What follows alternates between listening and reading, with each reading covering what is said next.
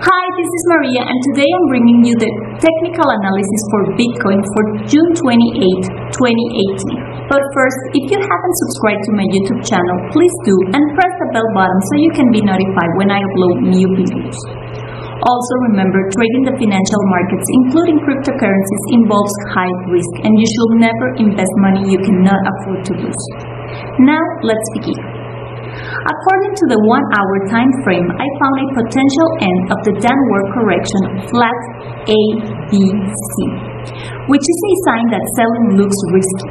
I also found a hidden bullish divergence here in the background, which is another sign of strength. My advice is to watch for a potential breakout of the supply trend line here to confirm further upward movement.